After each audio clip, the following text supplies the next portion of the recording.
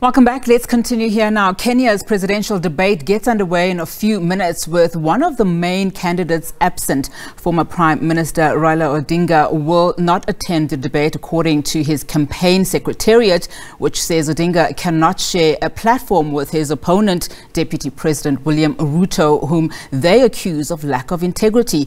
We're now joined live from the debate venue by our reporter Sarah Kimani, who is in Nairobi. Sarah, thank you so much for your time this afternoon. Well, less than an hour to go before the presidential candidates face off, and already some interesting developments. Sarah, give us a sense of what's happening now.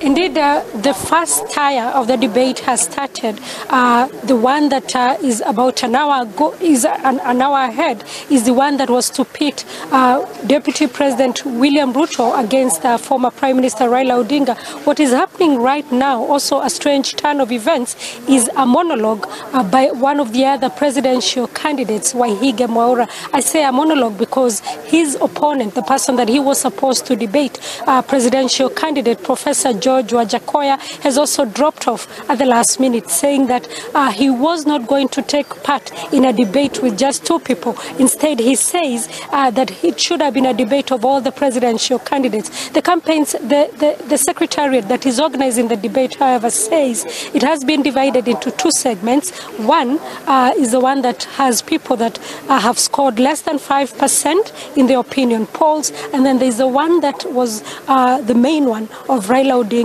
versus William Ruto. Perhaps, Sarah, give us, an indication who are the participants and the candidates of this debate.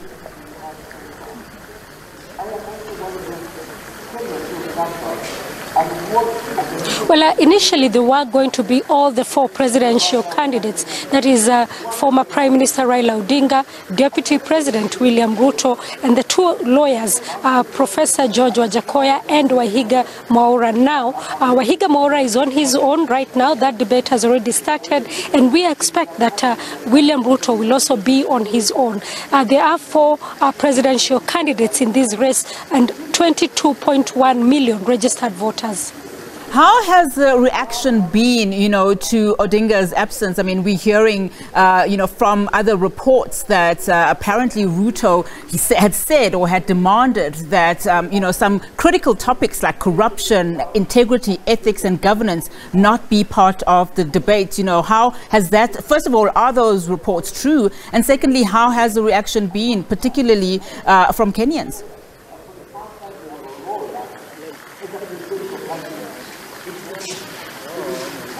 Well, Ruto had insisted that he does not want side shows to be debated. He says that issues of personalities, issues to deal with corruption were really dragged on during the Deputy President's debate, which happened exactly a week ago here. And so he was saying this should be a chance for him to present, or for the candidates to present their manifestos, to be able to say what they will do for the country. However, Prime Minister Raila Odinga, in fact, a few minutes ago in a public rally has said that Deputy President William Ruto is corrupt.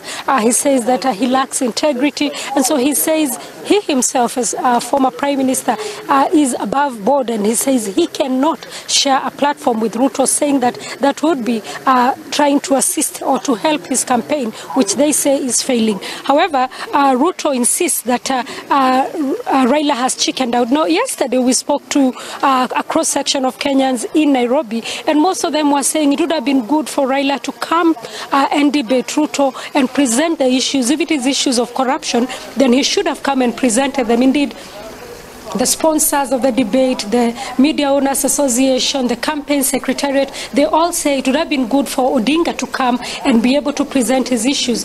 We are still waiting. We saw during the governor's debate, one of the candidates had said he would not be attending, and when the debate was underway, he walked in. So people are still holding their breath, saying maybe Odinga may turn up.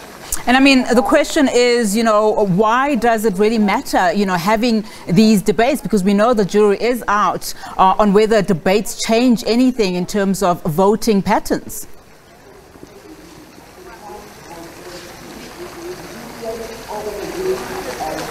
Well, in this particular election, which is very competitive, and if you have been looking at the opinion polls, it is very close to call as yet. And one of the deal breakers was going to be Professor George Wajakoya, who has managed to attract a great number of young people, if opinion polls are anything to go by, but he too will not be participating.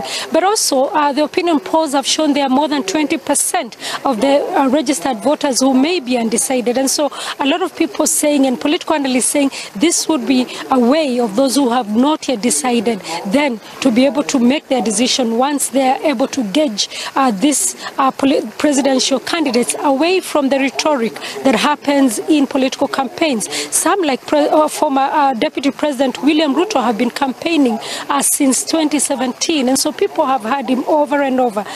Former Prime Minister Raila Odinga just picked up probably 2 years ago, so all of them would have wanted to hear, away from the political rhetoric, what else can be said. And maybe those who have not yet made their decisions can make it. But it is also a way of Kenya showing that its democracy has come of age, and so it is something that Kenyans have looked forward to. I'll tell you, the deputy presidential debate, according to the Media Council of Kenya, was watched by the televised debate was watched by 34 million people. So they're seeing this as a way also of, improving democracy or being part of the democratic process in the country. Absolutely. Of course, there is a significance there then. Sarah Kimani, let's leave it there for now. Sarah Kimani coming to us live there from Nairobi following the Kenya's presidential debate. So let's leave it there for now.